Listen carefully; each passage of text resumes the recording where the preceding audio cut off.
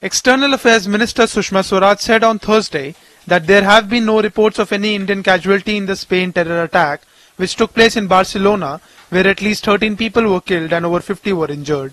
The attack took place after a van plowed into a crowd in Barcelona. I am in constant touch with Indian Embassy in Spain. As of now, there is no report of an Indian casualty, Swaraj tweeted. The terrorist organization Islamic State has claimed responsibility for the attack and one person has been arrested in this regard.